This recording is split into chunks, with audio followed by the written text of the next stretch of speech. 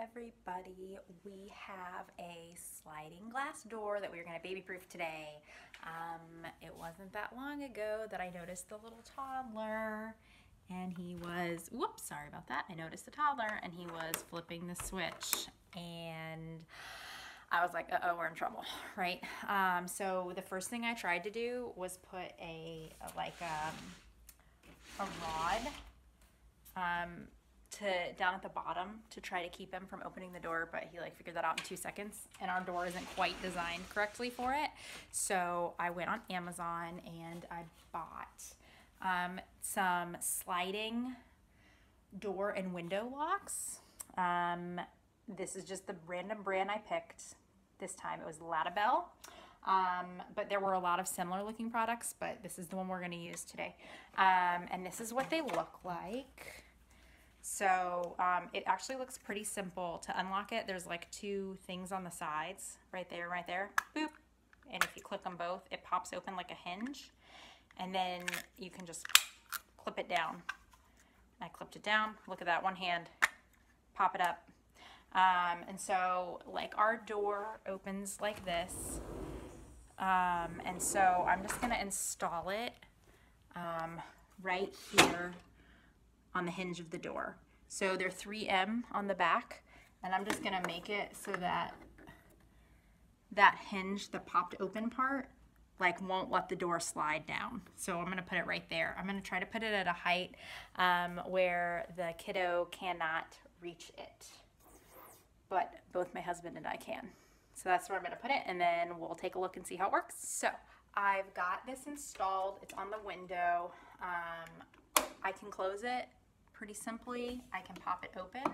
It says to wait 24 hours to make sure it's really stuck in there. So we'll check it in 24 hours as well. But right now when it's open, the door is unlocked. Just a pretty simple pull. I can't get it open. And if it is snapped close, the door slides right open, which is pretty cool. Let's take a look at what it looks like from the outside. Whoo, y'all, it is sunny out here. So I apologize that you cannot see my face. But you can see the 3M is sticking there on the back. You know, my one big concern is when I take this off, what that's gonna look like. So I'll have to update this video once the kids are kind of grown up a little bit. But right now it seems like it's gonna work pretty good. All right, so this is the sliding door lock. It was really easy to install. That took me a minute, legitimately.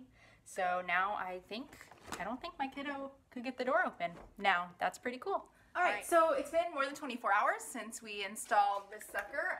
It is in there, nice and strong. I cannot pull that thing off. I really don't know how I'm gonna get it off in a couple of years.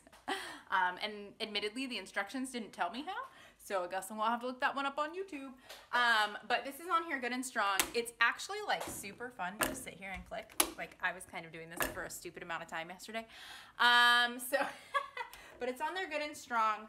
I'm gonna kind of pull the door handle here.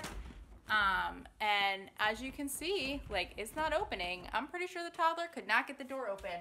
And again, if I click it shut, ow, I just hit my hand on the door. But if I click it shut, the door opens right up.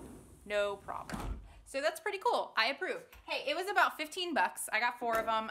They would probably also work on a window, even an up and down window. I think it would probably work. So I think there's probably a couple of uses around your home that you might be able to find for them. But hey, that was a really quick, simple fix to our problem, and it really didn't cost much money. All right, thanks for stopping by, and I'll talk to you guys later.